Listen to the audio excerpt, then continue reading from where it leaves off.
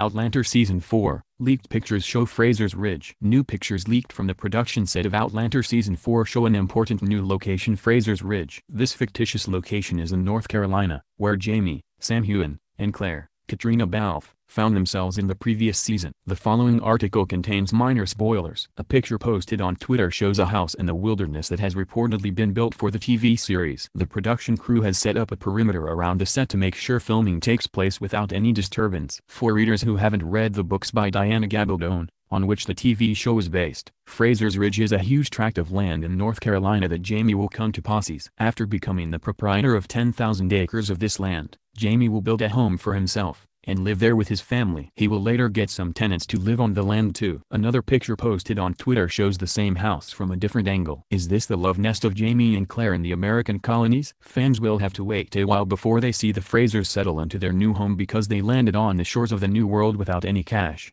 None of the cast and crew members can be seen in the picture because there was no filming taking place at the time when the picture was taken. The team is currently filming the last block of the production, and will be wrapping up the filming by next month. Outlander Season 4 is set to air in November. The producers are yet to announce an exact release date, which they may do next month after the filming is complete. The plot will focus on Jamie and Claire trying to build a home and rebuilding their relationship, rather than going back to Scotland.